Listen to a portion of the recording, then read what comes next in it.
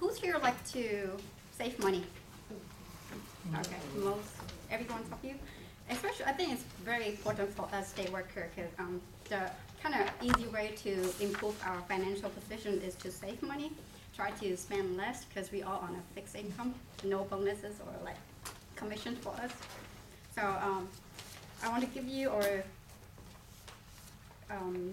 telling you some of the experience that I have as a couponer or the mistake I have being a couponer. So I become a couponer about 5 years ago when one of my coworkers introduced me to freefinder.com. It's a beginner website for anyone who wants to save money. So it gives a breakdown of all the deals that they have at the market. Also, what kind of coupon and promotion that you can combine to get literally free or nothing out of pocket. So here's some breakdown or here's some information that I compile so that can go along. So through my 5-year experience, those 5 years not successful ones. I think the first couple years I spending actually more than what I should because I just go out and getting stuff that I don't really need or use. So I end up having a stockpile full in my garage. So I end up donating them to family and friends. So through this experience, I learned to be smarter. I only go out to hunt for deals that I actually use, products that I actually use. So I also come up with 4 items that I will not buy at the warehouse store, like Costco or Sam's Club. The first one on the list is dental hygiene products. Second would be personal hygiene products like shampoo, body wash. The third one would be paper products like paper towel, toilet papers, etc. And then lastly is the diaper. Like I just have a 2 years old, so it's quite a big expenses for me. So on the list you can see there's 2 websites. The first one is freestufffinder.com. That's the website that I started to use in the beginning. Also crazycouponlady.com. So this website is really helpful resources for you. You don't really have to spend a lot of time to go to all the ads from different supermarkets or stores. They compile the list for you. You can also go to a specific store that you like to shop at, like for example Target, and then they give you a compiled list of the deals they have for that week.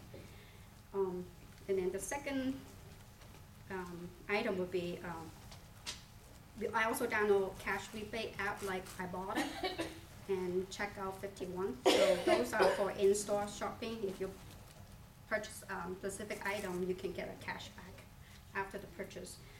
I also sign up for I bought an eBay for online shopping. Every time when I do online shopping, I will check. I'll also check retailme.com to get any promotional code and discounts for gift card. Because sometimes they will have gift card at discount that you can purchase, and you can use it while away. So basically, they will send you a link with their gift card that you can apply to your purchase. Sometimes they also have rebate offer too. Like some of the rebate offer that they have is better than eBay. So this is the step that I usually will do when I do any online shopping. So I will go to the ebay.com and see any cash offer they have, and then I'll go to retailme.com for any promotional code. So there's 3 stores that is my favorite to do couponing. The first one is Target. As you all know, if you shop at Target, they have Cartwheel app that you can apply additional discount. In addition to that, Target also have gift card promotions. When you buy certain amount of specific category, you will get a $5 gift card back. So at Target, we call it triple stack. You can stack your manufacturer coupon, Cartwheel, and also the gift card promotions. The second one on the list is Rite Aid. And lastly, for department store purchase, I like to go to Coast. So from my last speech, people ask how can you get stuff for free or make money. So I compile an example from freestufffinder.com. The first one, you can get toothpaste for free. You only need to print out 1 coupon, and then at the end of the purchase, you will get a $2 coupon back for your next purchase. If you're crazy like me, I like to do the second one, that you can actually make money for getting a free product. But there's additional step to it. So you have to download the app that I was mentioned about, the cashback app, so you can get rebate back through the app. So the last question is how you get coupons. So there's 2 ways to do it, or 3 ways to do it. If you want to literally buy a Sunday newspaper to get the insert on the Sunday newspaper, you can do that. But for me, because I don't need all the coupon under insert, so I will go to coupons.com to get the electronic or the printout of the coupons. This way, you only limit to 2 identical coupons per device. But if you into some of the paper insert, majority of the time they are higher value, then I will go to some of the coupon clipping services, like the one that I listed is dailydime.com. So they don't charge for the coupon because it's legal to buy or sell coupon. So they just charge a fee to clip coupon for you and mail it to you. So for your cost, you just need to pay for the service fee per coupon plus the mailing fee. So I tend to use dailydime.com because I can get the coupon that I like for the product that I want to get or I will be using. So I'm going to show you around how a border look like. So this is all the current offer they have. And the one that I check is the one that I'm interested buying and get the cash back. So overall, I have this ad since they become available, probably like 3 years ago. So my lifetime earning is $1,500. Wow. Imagine how much I spend. So on the bottom of the list, I give you my refer code. So if you use the code to download the app and submit an offer online or submit a cash rebate online, I will get $5 credit. So if all of you can do that, maybe we have some extra money to come up with food item when we have a fun meeting next time.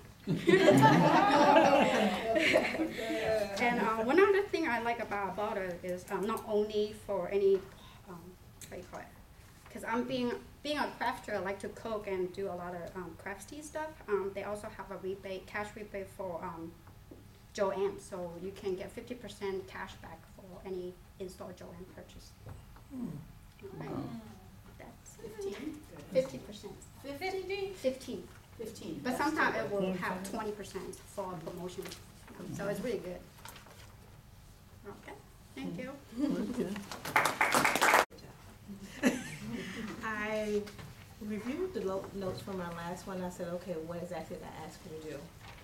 And what I did like was your opening. You caught everyone's attention with the question. Because what that does is it gives a buy-in to the people so they can kind of zone in and pay attention to what you're talking about. And once you did that, it was actually pretty smooth. I said, okay, she did listen. I was very impressed with you. And as far as being well prepared, very well prepared, you're well versed. Like I told you before, you're very versed and very, I wouldn't say engaged in the topic, because when it comes down to saving money, everyone wants to know how to do it and how to do it effectively, efficiently, and with as least fuss as possible.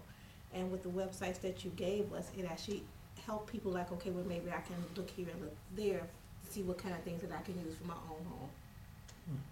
And you did incorporate the previous evaluation notes when you gave the speech. Your eye contact, it was varied throughout the room. Your volume or your tone, it was varied, it wasn't monotone, so it came in and out, so that was very good as well. And your humor, loved it. I love the humor because one of the things that caught my attention when you said, I would say the things that I did well and some of the things that I didn't do well. So these are some of my mistakes. A suggestion I would probably have is possibly when you're giving out the list, give it toward the end, because I want people to pay attention to what you have to say, because you have a lot to offer as far as like how to save money, how to not save money. And because the information that was on there, what I did notice is that people was focusing on the list and not on your words, unless they heard something that caught their attention. And there was a lot in there that some people may have missed. And I know I heard some things, I'm like, okay, they're not catching it because they're focusing on the list. But I like the list, but maybe give it out towards the end. And so and when you were giving your things that you would buy, as far as like your example, I think it was Pampers, and paper products, I believe you said, the audience was very engaged, because once again, everybody's buying paper products, everybody buys toothpaste. So I like the ideas that you incorporated to make sure it would grab everyone's attention.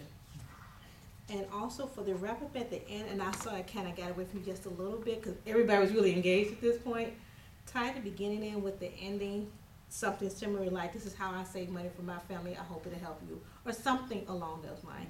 But therefore, to tie the beginning and the end together. And other than that, excellent speech, good job.